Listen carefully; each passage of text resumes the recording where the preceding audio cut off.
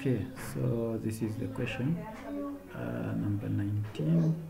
It is estimated that the world's population is growing at a rate of 1.14% per year. On January 1st, 2014, the population was 7.23. Okay, find the expected population on January 1st, 2020. All right,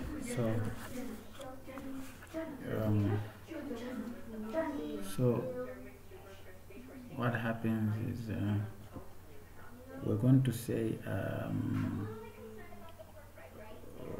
okay, so A, we want the population in 2020 January, so that is from 2014, that is 6 years.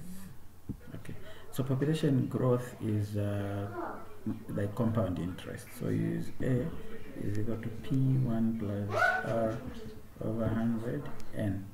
So we are looking for A to find the population growth. So the population at first was 7.23. This becomes the principal. Then 1 plus the rate is 1.14 over 100, and the period is 6.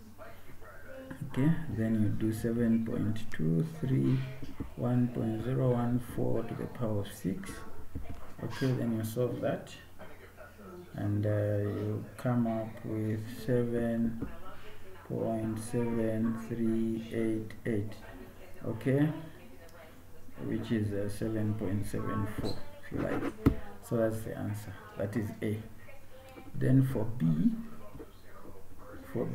the question says find the year when the population is expected to reach 10 billion. So when the population will be 10 billion. Okay, so it means what you are saying is 10 is equal to, it started from 7.23, 1 plus the rate is 1.14 over 100 to the power of n. So you will be looking for n.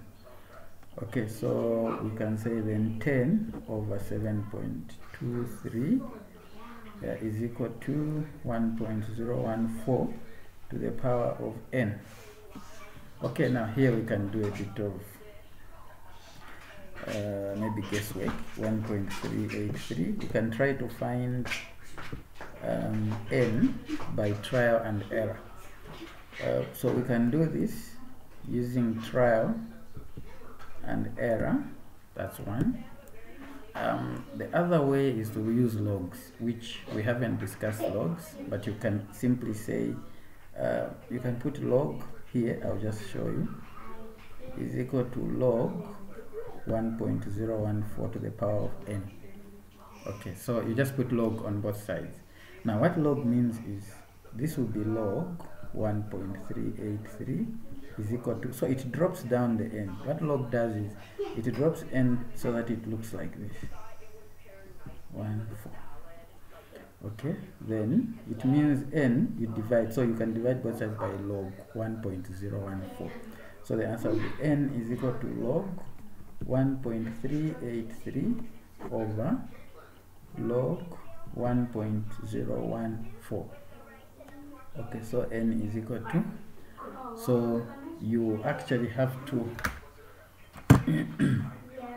use a calculator. So this is the calculator I have here. So you see this, that is log. Okay, so you can go log 1.383. So log 1.383 divided by log 1.014. okay, so the answer is 28.6. okay, so you can say, so the answer is 28.6. so since this was in 2014, you can add 28. okay, so it will be 24, so it's 2042. Obviously there's a 0.6 here, but this 0.6, since this is happening in January, it's 1st January when the change happens, so it will be 2042 January. Before it reaches 2043, there will be like this bit of months, so it will be within 2042. okay, thank you.